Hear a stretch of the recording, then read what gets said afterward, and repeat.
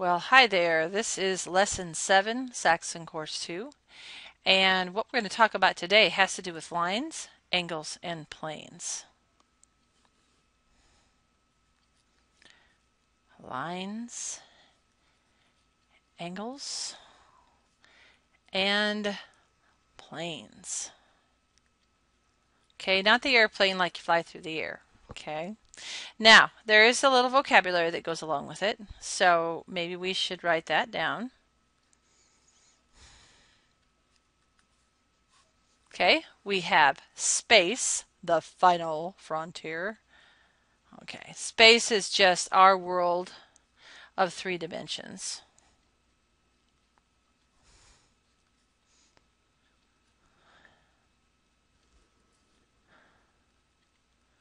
Okay, the second thing is, of course, the plane, which does not have wings. And the plane is a 2-dimensional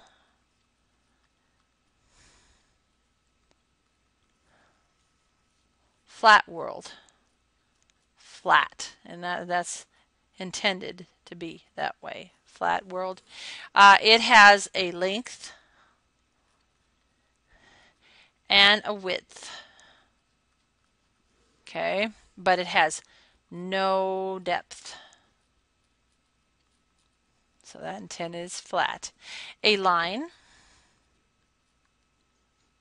Okay, a line has only 1 dimension. Okay, and it has length,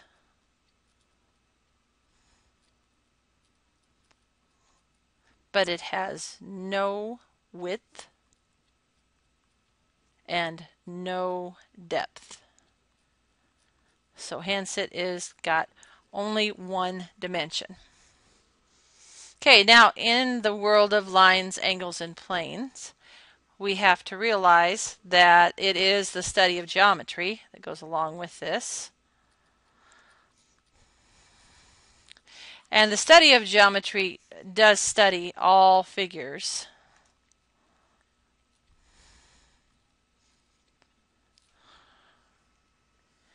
In all dimensions. And that's not just 1 dimension, it's 2 dimension and 3 dimension. And believe it, there's more and more and more and more and more dimensions than that. Another dimensionless type thing is a point. A point, believe it or not, has no dimensions. And there's an absolute unlimited amount of them. Okay? A point has some important facts about it.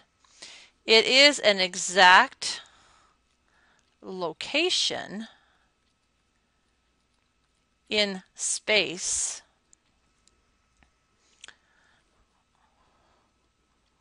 which is really unmeasurably small.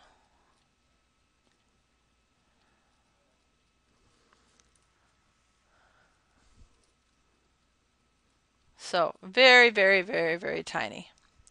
It is usually represented with a dot.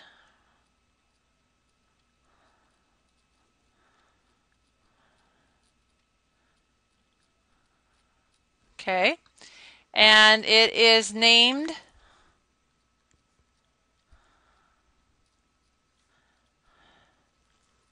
with uppercase letters. That means capital.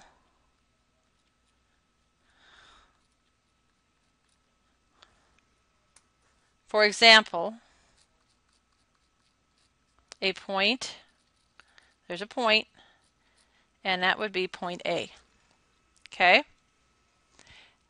So, geometry is a study of all figures in all dimensions.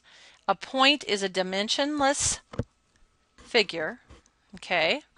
It's an exact location in space. It's represented with a dot and a capital letter. And there's a point. Okay. Now, we have points, and then, of course, along with points, we have things called lines. And we talked about lines up above, but we're going to actually talk a little more about it right here.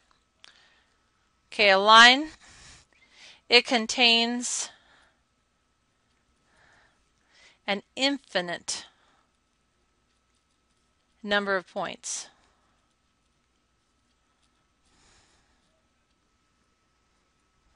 Going in both directions. It has, of course, as we said above, it has one dimension. It has no thickness. And we represent a line by drawing it. And typically we draw it, and I won't use a straight edge, but typically we draw it like this. We put an arrow at both ends. Okay, like that. Now, lines, remember, have infinite number of points. So there's bazillions and bazillions and bazillions of points on this line. We cannot see them all, but there's just bazillions of them, unlimited amount of points on this line. And this line goes on forever in both directions. Now, if we wanted to name this line, we have to put points on it that we can name it by. So I'm going to put 2 points on it. This is point A. That's point B. Now we can identify that line. We identify it by its points. So if this is line AB, we would write it like this. We put a little line like that, and we'd write AB. We can also write it BA. It makes no difference which direction it goes because it's a line. Okay, the next thing we need to talk about are rays. Okay, rays is part of a line with one endpoint. Okay, we represent a ray like this. Okay, generally this would be A, and then we'd have another point on here, and that would be B. If we were going to write it, we would write, if you want to represent this ray, okay, you're going to write it like this with a little tiny ray symbol above it, and you would write AB, meaning that the ray starts at A and travels to the right. Now, it is possible, folks, to have a ray that goes this direction. There's nothing that says that the ray has to go to the right. It can go to the left. And let's say this is R and S. So in this case, this ray, put a little symbol above it, and this is ray RS.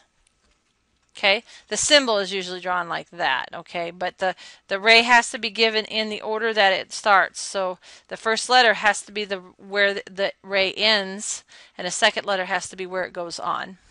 Okay, the next thing we need to talk a little bit about is a segment. Okay, a line segment has 2 endpoints, and it does not go on forever in either direction. It ends. So that is a line segment. It has no arrows, and it does not go on forever and ever. And if you were to write it correctly, you would write it like that, or, and this, it doesn't make a difference, the order. It could be FE, as long as you put the mark above it. One thing about a segment, it has a specific length. Okay, because it has to end. Okay, it has to end. Now, when you're looking at segments, you will see segments can be a part of a larger line. And so you can see something like this. You might have a line that looks like this. And you have these segments. Let's say this is A, B, and C. If you want to know the length of segment AC, then you would have to add AB and BC together to get the length of AC. So the length of AC is equal to the length of AB plus the length of BC. Now, I know that makes sense to you. It's not really all that hard. Okay? If I were to tell you that BC was 7 and AB was 13, then you would be able to tell me that the length of segment AC was 20. See how that works? It's really kind of an easy thing to do. And sometimes they'll give you the whole length and you have to subtract. All right, so getting past segments, let's talk just a little bit about angles. And angles aren't all that hard. There's a few things about angles that we need to know. Okay, we talked about a plane earlier. And we said a plane was a flat surface that extends without end. So it goes on forever and ever. If you were to hold up a piece of paper and you imagined that it kept going and kept going and kept going and kept going and kept going forever and ever and ever, that would be a plane. It has length and width, but no depth. But it's flat. Okay? Now, another word that goes along with that is intersect. Now, we most often see intersect when it comes to lines. Lines that cross each other. Okay? So intersect is lines that cross. Whoops, C-R-O-S-S. Each other. Okay, now planes can cross each other, but when they do cross each other, they will intersect in a line. So I'm going to just draw two lines right here. Okay, these two lines are intersecting. Okay, this is line AC, and this is line DB. Okay, and they're intersecting right here, and this is at point M. That's the intersection. So, line DB intersects line AC at point M. Okay? So at point M. All right, so they do intersect. I don't know what the angles are that they intersect at. It doesn't really make any difference at this point. We just need to realize that they do intersect. Another geometry type thing that we need to worry about when it comes to line are parallel lines.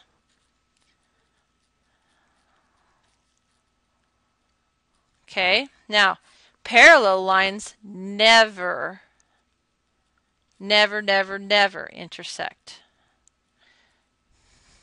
Okay, they can go on forever and ever, and they will never ever intersect. Now these are probably not perfectly drawn, so if you did draw those out, they probably would intersect. But in a perfect world, if you draw two lines and you draw them parallelly, they will never ever intersect. And one way you can always know they're parallel is if someone draws a straight line down through here like this. If this angle and that angle are both right angles, then you know absolutely that they are parallel lines. Okay? Now, the way you write, so somebody can tell that they're parallel, in symbols, looks like this. Line PR, parallel. See that right there? See that symbol? Line PR is parallel to line ST. That right there is the parallel symbol. You need to use that when you're writing lines that are parallel. Now, I just kind of pointed that out just a second ago about perpendicular, actually, and that's the next thing. Perpendicular lines. Perpendicular lines are simply lines that intersect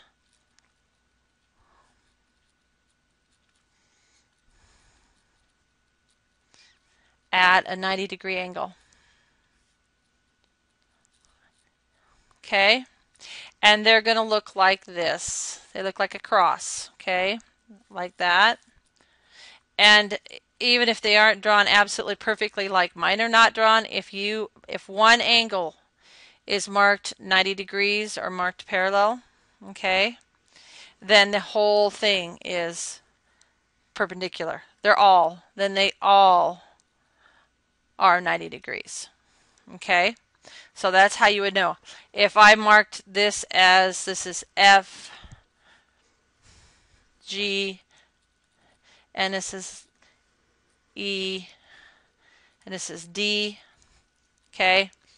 You would write it as DE, line DE, sorry, perpendicular. Here's the symbol for perpendicular to line FG. You got to keep track of those symbols because those are important. Okay? Now, a couple more things and I'll try to let you go. This has kind of gotten along on me, but that's just the way it is. There are lines such as, they're called oblique. Okay? Oblique lines are lines in a plane that are neither, okay, I need an I in there, they're neither parallel or nor perpendicular. Actually, we see a lot of these. Okay, you'll see a lot of them in your book. These two lines, not parallel, and they certainly aren't perpendicular.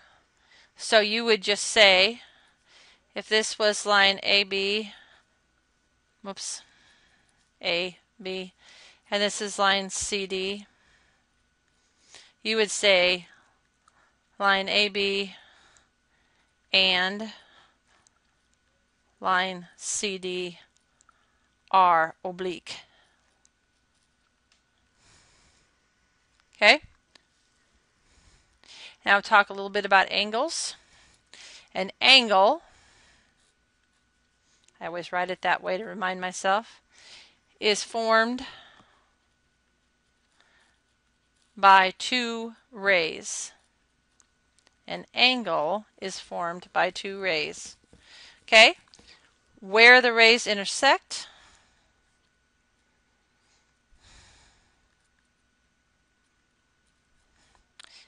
is called the vertex. So, you have a ray here, and you have another ray here. This right here, that is the vertex. Okay? Now, this is ray, let's say we name this vertex N, and this is O, and this is P. This is angle ONP. Wherever the vertex is, that has to be the center of the name of your angle. You could also have angle PNO, still having that vertex in the middle. It can be named either way.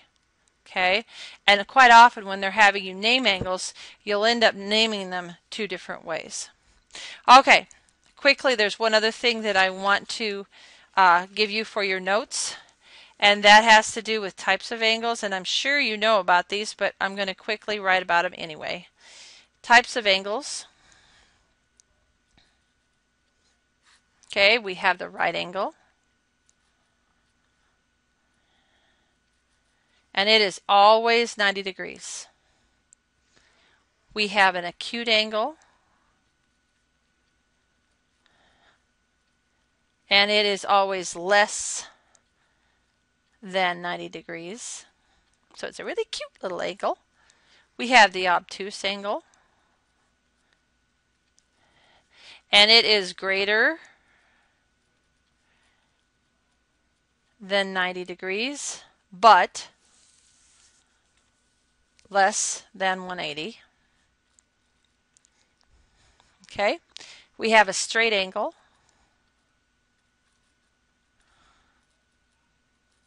whoops, got those kind of close.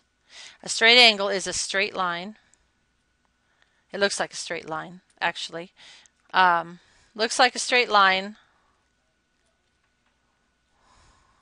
and it is 180 degrees. Okay, so a straight angle looks like a straight line, and it's 180 degrees. And the last one that your textbook doesn't really cover is called the reflux angle. And the reflux angle is actually larger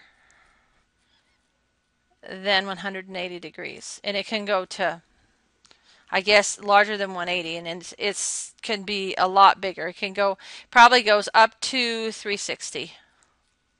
Most of them don't go that large, but generally that's what they go to. Okay, well, I'm sorry this has been kind of long, but there were a lot of notes in this particular lesson. So, I hope you enjoyed it. Talk to you later.